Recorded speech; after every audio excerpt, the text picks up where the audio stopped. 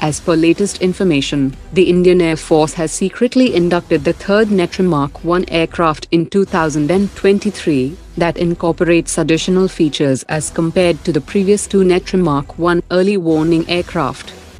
The work on Indian Navy's very low-frequency radar station in Telangana will start from February onwards, that will be used for communicating with submarines. Indian Navy is conducting training for the Maldives National Defence Force in close-quarter battle and small boat intervention capability at Goa. The ITBP has successfully commenced logistics UAV operations for sending supplies to border outposts in the northern frontier along the LAC. Mahindra's version of the 8x8 wheeled armoured amphibious platform has started user trials by the Indian Army. Indian Army's School of Artillery conducted the Topchi annual artillery firepower exercise at field firing ranges. Experts believe that the recently tested Pakistani 400 km range Fatah-II rocket could play a crucial role in deterring India's S-400 system through saturation attacks, as its flat trajectory presents a more significant challenge in terms of detection on radar system.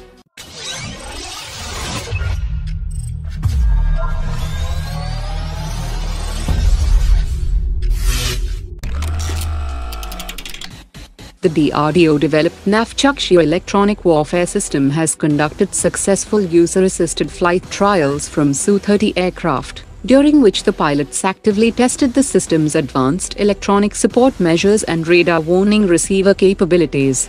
This cutting-edge system promises to bolster the electronic warfare capabilities of both the Su-30 and Tejas Mark I aircraft, as it will enable them to detect, analyze and identify enemy radar emissions, providing pilots with real-time situational awareness of the electronic battlefield, that will allow them to evade enemy detection and targeting, prioritize threats, and gain tactical advantage by exploiting vulnerabilities.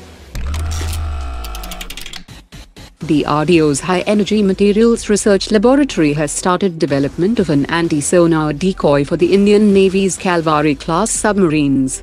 The Anti Sonar Decoy will mimic the acoustic signature of Kalvari class submarine, and will act as a false target to confuse enemy sonar systems, that will provide precious time for the real submarine to evade detection and engage in countermeasures. Indian Armed Forces have opted for Israeli Heron Mark II and Hermes 900 drones through the emergency procurement scheme, as this quick solution allowed them to address immediate operational gaps. However, the long-term focus of the armed forces remains firmly on developing the indigenous Archer-NG. Meanwhile, several media outlets have reported that Israel will locally manufacture Heron Mk2 with Hindustan Aeronautics, and the final product will be called Archer-NG, that will compete with localized Hermes 900 known as Drishti 10 for 91 male UAV requirement.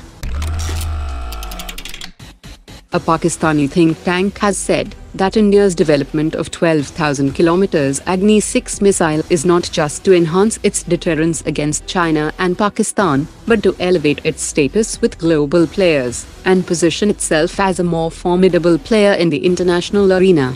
The think tank also said that as the global geopolitical landscape evolves, India might be preparing for eventualities where it finds itself in a deterrent relationship with states beyond Pakistan and China, necessitating a missile system with an extended range.